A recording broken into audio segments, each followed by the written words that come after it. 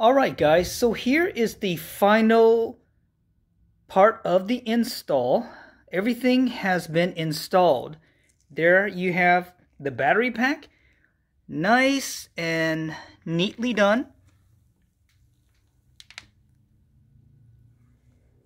There's my dash cam.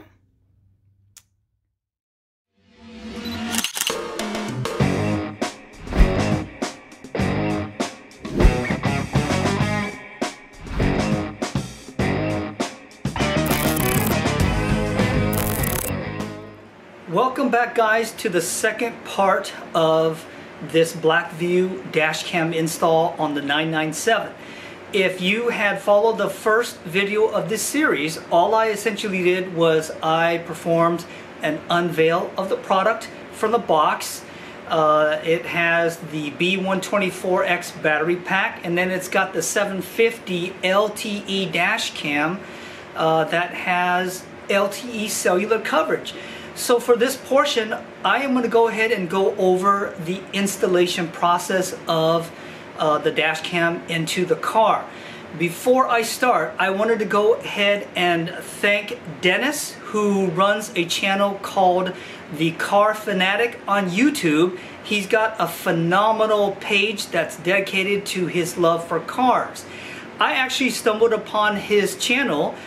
For one, he's a local member here to my Porsche club, and two, I was looking to figure out how to run wiring through the Porsche, and he was able to show me how to do it, and a lot of other YouTubers on how to do the removal of some of the A and B pillars of the car. So Dennis, I could not have done this with this project without your videos, so double thumbs up to you. Thank you so much.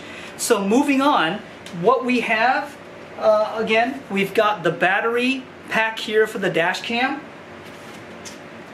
We've got the 750 LTE front camera, rear camera here, and we have essentially all the wiring that goes with the setup.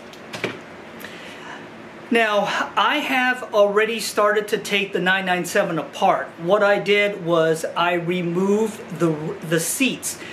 I don't believe you guys have to do it. Actually, let me step back, guys. There's going to be two answers to this dilemma here. If you are just installing the front dash cam on your car, it's going to be a pretty simplified process because you have access to the fuse box, which is located on US spec cars. It's going to be on the driver's side. And I apologize, I don't know how it is for the rest of the world where it is a right-hand drive, if it's on the fuse, if it's on the left side or the right side. But you have access to it. You can tap into that and you are pretty much done with the electronic setup. Now, if you are running a battery backup, this is where it gets a little more complicated, and I do recommend you removing the seats so that you can install the battery pack on the passenger's side, because the driver's side has a bunch of electronics underneath and the battery pack simply will not fit. So you do want to go ahead and remove it. Now, I will warn you guys ahead of time, I strongly suggest that you disconnect the battery once you have determined what fuses you are going to use. Once I get to the wiring part, I will tell you guys what fuse I took. I unfortunately forgot what it is off the top of my head, but I have it notated on the electronics portion of this video here. So removing the seat is not going to be too difficult. You will go ahead and have to remove the A/B pillars of the car on both sides, and then from there you're going to have to remove the overhead console so that you can drop the headliner down a little bit to run your cabling to the very back of the setup so that you can mount your rear dash cam. So without further ado, my fellow automotive fanatics and Porsche diehards, let's go ahead and tackle this project.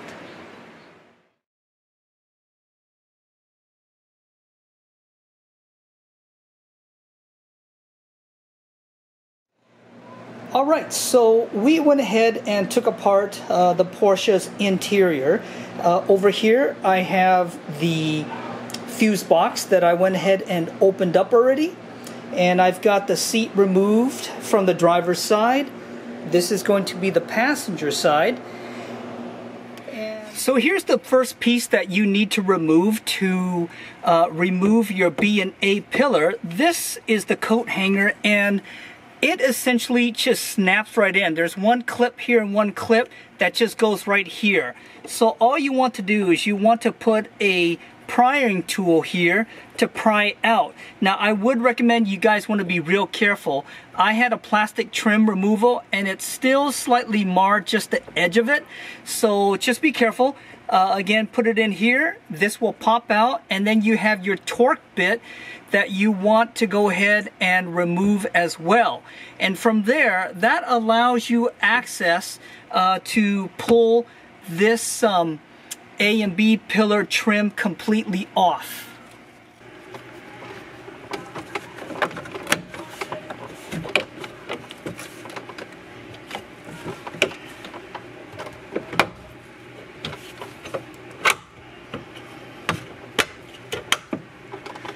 And as you guys can see, the trim pillar here came off. On this side, you've got, these are the clips that actually will hold this trim in, so go ahead and remove that.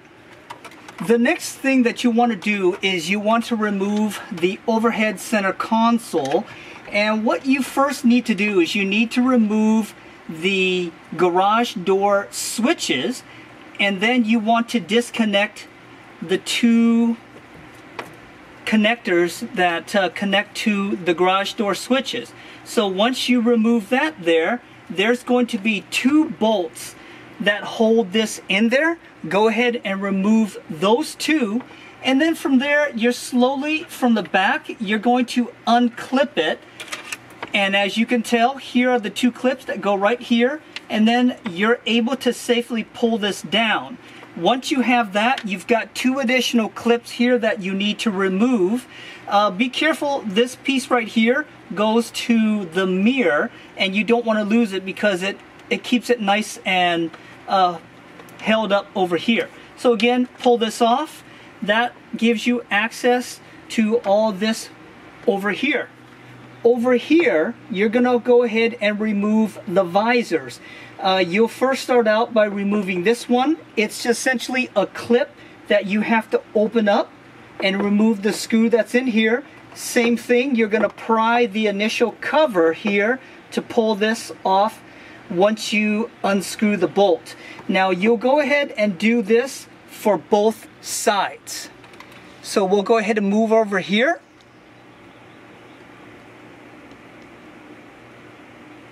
You'll go ahead and remove this visor there. That will give you access to start bringing down the headliner. What we're doing here is we are accessing the fuse box as well as removing this component here so that we can actually run the wiring from the fuse box underneath the carpet and actually over to the other side where I plan to put the battery. Now to remove this fuse panel here, what you'll do is there's 1, 2, 3 bolts. You remove those and that essentially comes off very easy. Now for the fuse number tap, it is going to be C. This is going to be A, B, C. And let's take a look at the one that I ended up removing or tapping into real quick here, guys.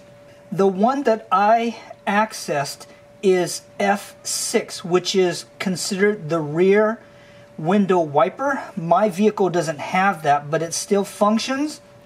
And the main important aspects are you want to choose a fuse that is at least 15 amps, which I did. that turns on with accessory and turns off when the car is off, so that way you're not charging your battery while the car is off. Otherwise you're going to kill your battery. So again, it is C, and I chose F as in Frank 6. So what we'll go ahead and do is, again, we'll run the wiring all the way underneath. That I've showed you guys how to remove the panel. Now to remove this component here, what you'll need to end up doing is you're going to have to remove two little plugs that go here, and then there's one down here as well. You'll use a long 5 Allen and you'll stick it in there. You'll feel it kind of latch, and then you'll turn it. Now you do not need to undo that bolt. You'll just simply loosen it, so that way you'll be able to pull this up here with kind of like a prying tool, which I'm going to grab in just a moment. So to remove this, all I essentially did was I didn't grab a prying tool. I just used my fingers, got underneath it, and essentially popped off here. Just be careful, just like that. And like most Porsche pieces, it looks like there's just going to be these big rivets that go into these holes, so nothing is broken. From here, what you can do is you can go ahead and remove this here, just set it aside, and then you have complete access to run the wires nice and cleanly underneath. Now what we're doing is we are preparing the rear camera wiring job here, and I'm just kind of panning to show you what we're going to try to do. From here, you actually want to loosen the headliner. If you take a look real carefully here, there is a little metal bar that actually goes right in here, and what you'll do is you'll pull on this little bar this way, and it will unlatch from this little clip here. And there's one there, one here, and then there's one over here. And what that does is it allows you to drop this headliner down a little bit so that you can run your wiring essentially from here all the way over to the very back. Now the back, it's a little challenging. I don't know if you guys can see, but here is my long zip tie that I ran through. And what you need to do is from on this side, you need to put your fingers like this on the outer edge, and you're going to pull down carefully because there are clips that hold that end. And from there, you can run your zip line all the way over through here and into the headliner just like I did. And here is the zip tie that came out on the other side. So that is how you are going to run the wiring through your headliner to the very back where the dash cam is going to be mounted. Here you guys will see that I have ran the zip tie over to the passenger side, underneath the carpet, and through the liner here. Now what you'll want to do is you'll want to remove, there is a little panel for the brake lever. You'll remove it, and inside there's actually a cutout in the carpet that you'll run the wiring through, and underneath you'll essentially stick your hand underneath this carpet here and push this out. That will give you enough space to run the wiring down here. So from here we'll go over to the side here, and I'm essentially going to do the same thing. The opening from here, I will go ahead and run the cabling through and out just like that. Here you guys will notice that I have run the wiring underneath here, and essentially it's going from here on over to here. Let's get a little better light for you guys to see. And essentially what I did was I pulled back the weather stripping and I ran the cabling through underneath here and all the way up through, get a little light, right through here, And this metal bar right here, it doesn't look as though there's any type of airbags. It's completely empty, so I ran my power wire up through here, and then what we'll go ahead and do is we're going to run it through the headliner that I pulled down earlier to the dash cam. So again, down here into the weather stripping area, all the way through here underneath the carpet,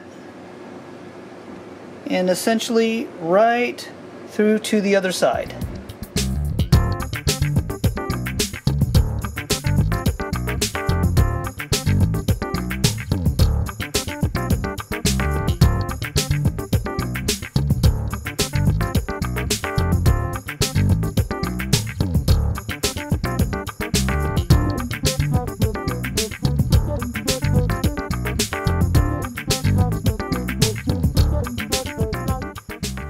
So we are done with the BlackVue dash cam install on the 997.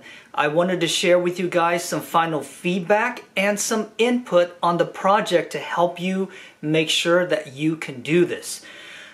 In general, the project wasn't too difficult at all, just a little tedious. I do suggest that you guys reach out to the YouTuber, The Car Fanatic. Dennis put together a great video for you to use in conjunction with what I did to have access to the top of the headliner. It's going to help you run your wiring from the very front to the very back. Now, the route that I took, where I ran the cabling from the driver's side over to the passenger side, where I put my backup battery, that proved to be a little of a challenge. Now, the 997's carpet underneath has some rubber. And as you know, anything that runs across rubber is going to grab.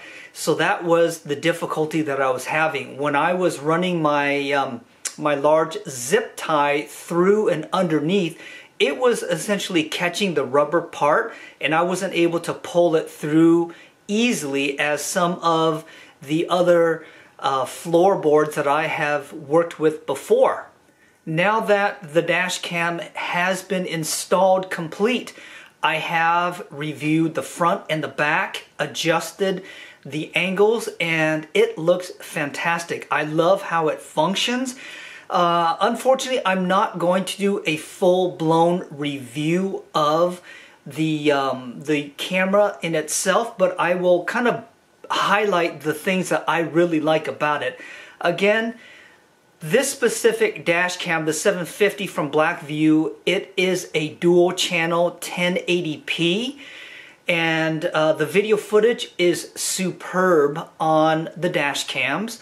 That's one thing I really like about it. The other thing is, because it has LTE access, I'm able to view my car when I'm at work, when I'm at shopping, or doing whatever away from the car. That's the beauty of it.